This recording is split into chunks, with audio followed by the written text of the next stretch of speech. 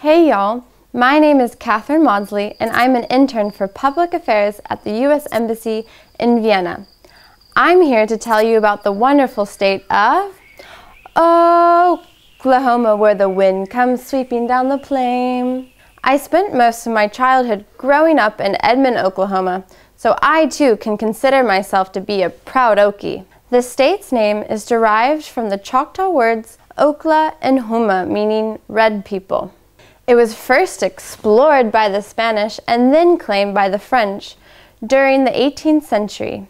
The area was purchased by the United States in the Louisiana Purchase. The region became a settlement to Native Americans during the Trail of Tears in the 1830s. In the land run of 1889, unassigned lands were presented to new settlers through horse races with covered wagons.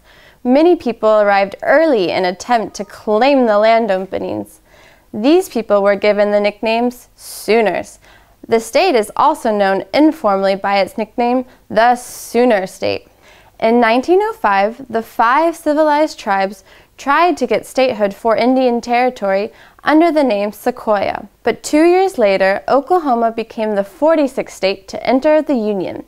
Many of the 250,000 American Indians living in Oklahoma are descended from the 67 tribes who inhabited the Indian Territory.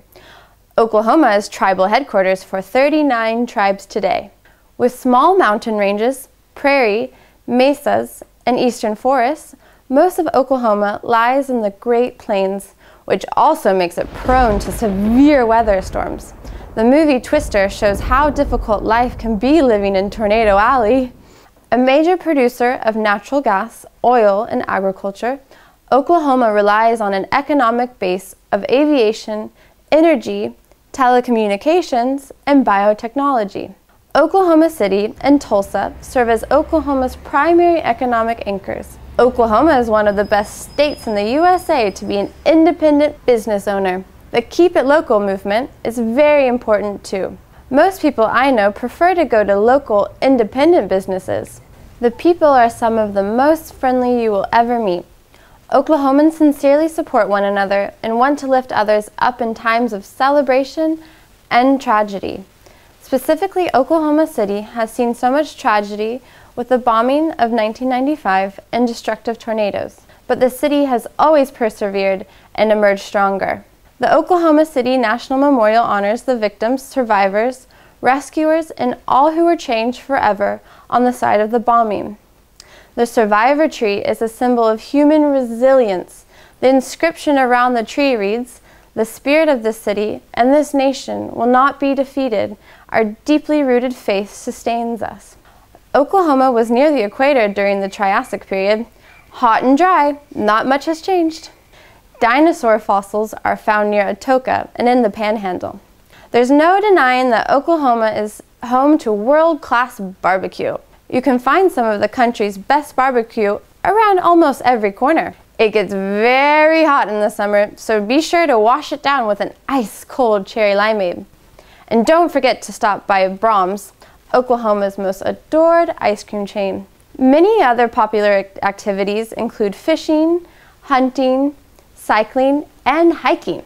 Trek to the Chisholm Trail Heritage Center to discover the rich history of famous cattle trail that spanned Oklahoma, or see the last standing original sod house on the prairies.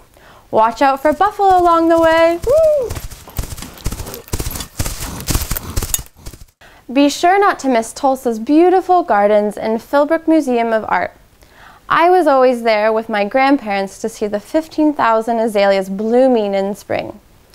Oklahoma City's Passoa Art District is full of stylish galleries and thriving studios. And Bricktown is bustling with trendy restaurants and local watering holes, especially on the night of an Oklahoma Thunder basketball game. Among other sports, football and baseball are taken very seriously. Hall of Famer Mickey Mantle is an Okie too. Oklahoma is proud of its universities: Oklahoma State University, the University of Oklahoma, the University of Tulsa, amongst others.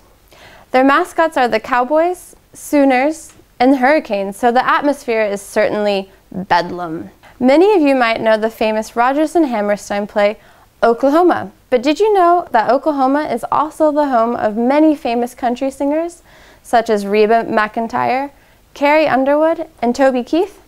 And don't forget Chuck Norris.